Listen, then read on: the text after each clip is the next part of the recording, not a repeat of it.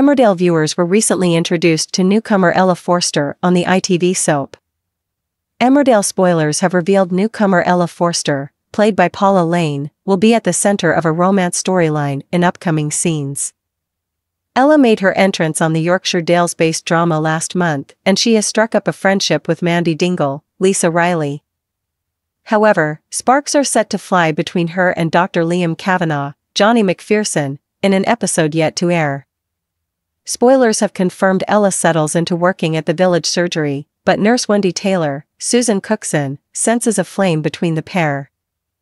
Emmerdale fans will recall Wendy was caught having an affair with Liam last year, which left her partner Bob Hope, Tony Audenshaw, heartbroken. Wendy and Bob have been trying to patch up their relationship, but it has been extremely difficult following his son Heath Hope's, Sebastian Dowling, tragic death.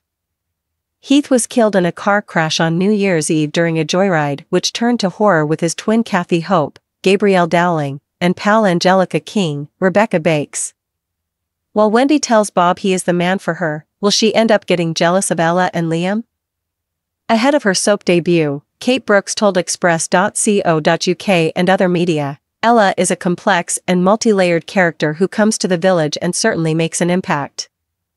Ostensibly she's a good, moral character, but is there more to her than meets the eye? We are absolutely thrilled to welcome an actor of Paula's caliber to the show, and we can't wait to have her light up our screens.